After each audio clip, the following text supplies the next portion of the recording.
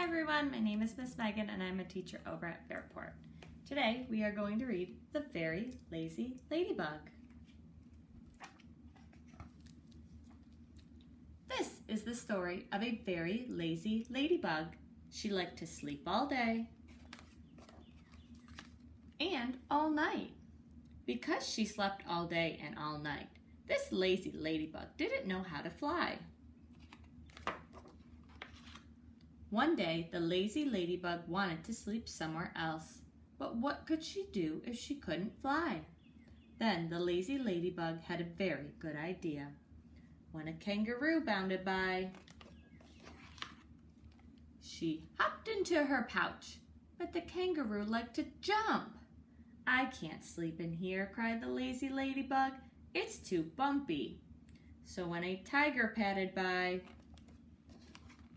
she hopped onto his back, but the tiger liked to roar. "I can't sleep here," said the lazy ladybug. "It's too noisy."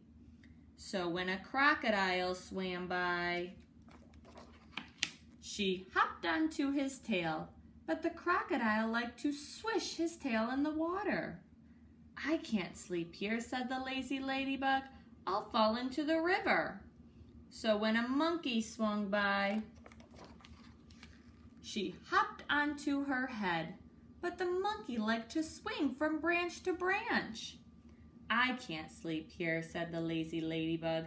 "I'm feeling dizzy."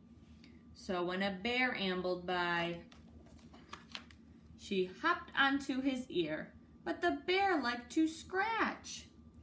"I can't sleep here," said the lazy ladybug. He'll never sit still." So when a tortoise plodded by, she hopped onto her shell, but the tortoise liked to snooze in the sun. "I can't sleep here," said the lazy ladybug. "It's too hot." So when an elephant walked by, she hopped onto his trunk. "At last," thought the lazy ladybug, "I found someone who doesn't jump or roar or scratch or swish his tail or swing or snooze." But at that very moment, the elephant sneezed, "Achoo!" And the poor old lazy ladybug